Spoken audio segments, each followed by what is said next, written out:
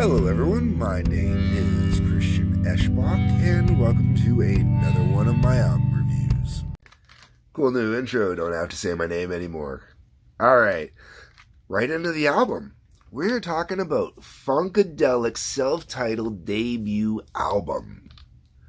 Ooh. Now, if you're one of my regular viewers, you know that I always do Funkadelic, usually during Black History Month. And I miscounted. I do that sometimes. And I didn't plan ahead properly. So if you're one of my regular viewers, you'll realize that this didn't get posted on a Wednesday like it should have. It got posted on the Tuesday so I could keep it in the month of February and keep it in Black History Month. I did a bunch of other Black artists already, but Funkadelic is always my go-to for Black History Month because funk is fucking awesome, man. I love funk. Who doesn't love funk, man? You gotta love the funk. The funk is awesome. And Funkadelic is the funk, man. Now, this album is pre-Bootsy Collins. So let's keep this in mind. But the bass is still choice and cherry. Now, I do apologize. I don't remember who plays the bass on this one, but there's this wonderful new format I've got. I don't have to move anymore or anything. There's the cool little box. I just shift my image into a different screen and give you the little box to read. Okay, so there's where you can find the information on the basses. What I will say, though, is this album, man, this is literally the blueprints for funk, okay? I love that image on the front. You know, like in today's day and age with Photoshop, no big deal to do. The fact that this was done, actually, to be fair, if this was not done by hand, by cutting and pasting the image, it was done using a prism filter for a camera. I actually still, to this day, I can show you one right now, as a matter of fact. Alright, so this album cover, sorry, I'm getting some glare there. See that? Okay. Now, this is not the exact type of prism filter that would have been used, but it would have been something like this. Now, diamond. Think kind of like a diamond. That would have been like kind of shot through a diamond, sort of. Anyways, way off topic. Whew. Music. The album opens up with Mummy, What's Funkadelic? This is a wicked way to open the album. Over 9 minutes of funky jamming, explorations, for everything that... This is the blueprint for funk, man. This was the first funk album, really. You know? So, I love George Clinton. Produced this album. George Clinton is a music production genius, especially when it comes to funk. Now, all he ever really did was funk or Parliament, and Parliament's a whole different kind of discussion, which I've had in other episodes. You can go watch those. But his allowance for musical exploration, or purposely trying to do musical exploration, is phenomenal. It really is. And what he allows to happen on albums like this is just, beautiful. And I mean, you're talking, this is the first track on the first album from Funkadelic, so it's arguably the first funk track. It's not actually the first funk track, which I'll get into when I get into the bonus tracks later. But that's, yeah. Now, by today's standard, you know, people are going to be like, well, this is kind of like a little basic, kind of, with the rhythms and stuff like that. But at the time, this was genius. And this is why history is important, kids. You need to know where the shit came from first. You need to know the history. Like, this is stuff that's been used in hip-hop all over the place, man. This is the blueprints for everything that became black music. North American black music, specifically, we'll say, sorry. And like I said, George Clinton's just a genius producer.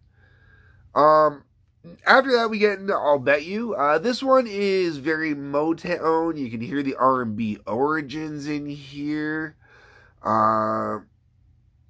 But once again, it's got like a 6-minute runtime, so it's got some wonderful musical exploration in it that I just totally dig. Now, Motown, R&B, all that, the Detroit music sound, we're gonna say, you know, that was before the rock music. Like, this is a thing. Growing up here in the city of Windsor, Ontario, it's really cool, the diversity I got out of Detroit. Now, I'm a rock guy. Through and through, I'm a rock guy, so I don't listen to a lot of rap and stuff like that. But, you know, the market for Detroit is so vast and different that they have like 2 country stations, or, well, they might only have one now. We might have the other country radio station. They've got like 3 rock stations. They've got numerous rap or top 40 rap stations, and then top 40 stations and crap like that. Like, it is really kind of diverse and out there. And Motown was a thing when I was a kid. Not so much anymore. Motown kind of disappeared, unfortunately, with AM radio. At least in this area. Maybe in other places it's different, but, you know, growing up the way I remember it, that's, if you wanted to listen to Motown, you went to AM. And that's probably why I didn't get as much exposure, because who the hell listened to AM? By the time I was a kid, man, FM was the thing. AM was the thing when my dad was a kid. You know, AM was the thing, you know, Windsor used to be a huge AM station. Major, you know, I've talked about this during Alice Cooper reviews. Anyways, so where I was going with this is I've gotten a lot of Motown exposure just by living next to Detroit. Not from the radio, but Detroit television, Detroit everything, man. Motown is Detroit, okay? You know, Motown Casino is in Detroit, you know, like, this is what I'm trying to get at here. So, you know, like, this is one of those things where when you know the origins, you know where it comes from. And you can hear it in here, no ifs, ands, or buts on, I'll bet you. All right, I rambled. Music for my mother. This one has some great blues representation at its core. Like, this is definitely more of a blues-based kind of song that they built and extrapolated off of there. It's still funk, but it's got that blues bass. You know where it's originating from, which is really cool as well. I got a thing, you got a thing, everybody's got a thing. This one has an issue with gratuitous use of the wah pedal. I mean, the type of over-gratuitous use that Cheech and Chong parodied in their song Black Lassie off of the Wedding album. It's friggin' awesome. It's one of the reasons, I mean, I love wah. I as a bassist, I use the wah on the bass. The bass, it doesn't behave the same way as it does with the guitar, but I love the wah. The wah is friggin' awesome. But it is gratuitous use of it on this song. And it's so friggin' awesome. Usually I bitch when there's gratuitous use, but I love it in this one. Eddie Hazel, who is the guitarist, who basically did most of the guitar, like all the famous guitar work for Funkadelic. It's always Eddie Hazel's name on it. Maggot Braid, it was Eddie Hazel. He, seriously, when you listen to the way he works a wah and plays and everything, he is one of the most overlooked guitarists of all time. Even within the black community, he is still over, like, it's always Hendrix. But if you listen to Eddie Hazel, man, Eddie Hazel was doing shit that Hendrix was doing too. And he was doing it at the same time. He was just doing it in a different music genre. Because a lot of these songs on here were originally recorded in '69. This album was released in '70. I just covered Hendrix. So you know what I'm talking about. And if you don't know what I'm talking about, go back and listen to it. Eddie Hazel, supremely overlooked. Oh my God. Horribly neglected as a guitarist in every community I've ever been in. Even in the rock, you know, you read all these Rolling Stone top 100 guitarist bullshit stuff like that. Eddie Hazel is so often pushed so far down the list or pushed off the list or not even represented by all these different lists. It's very sad. Very sad. Even I'm guilty of not giving Eddie Hazel the due that he's honestly deserved. From there, we move on to old school music. Great jam out yet again. This one also has a bit of an older vibe to it. You know, getting back into that, once again, kind of that old Motown-y kind of vibe. Qualify and Satisfy. Same thing I basically just said about the last song.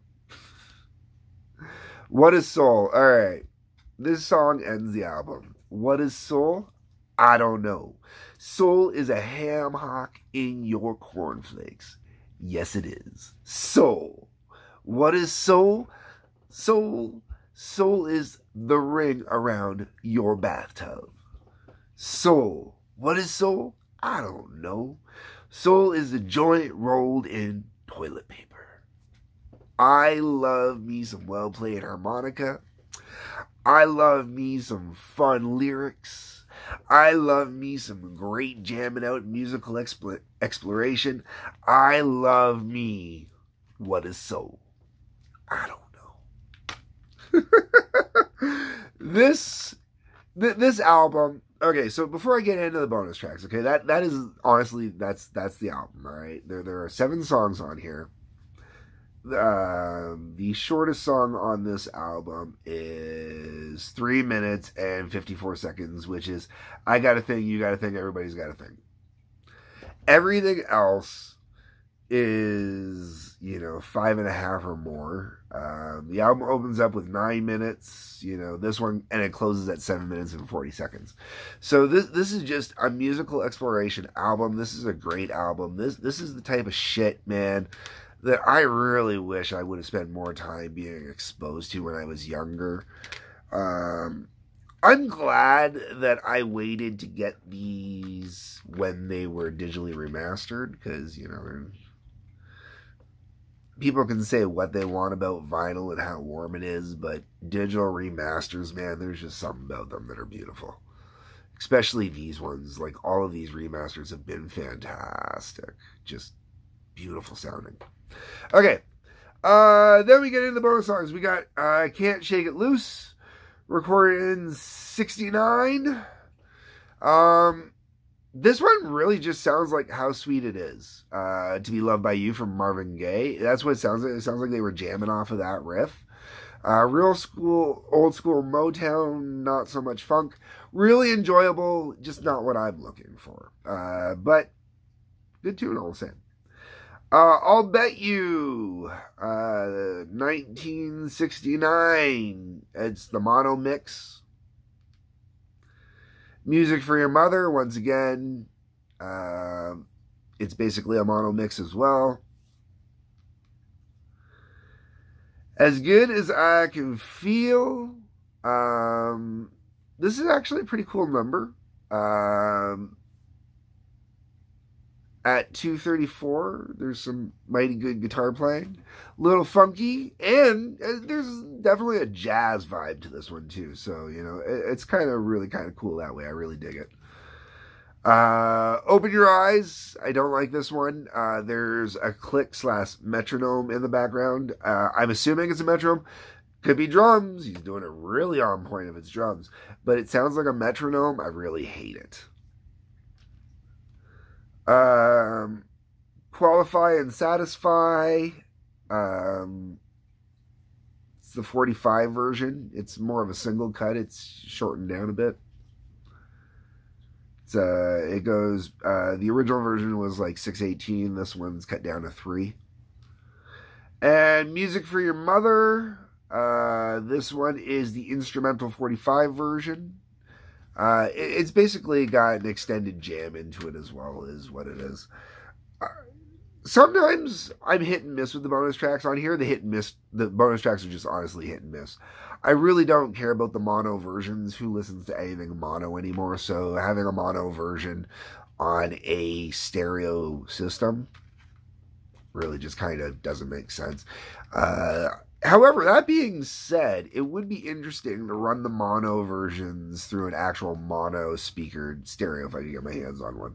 You know, maybe find myself an old CD player where I could put it onto a cassette, make a proper mixtape with mono mixes on it. Ooh, got some of those from the Beach Boys too. All right.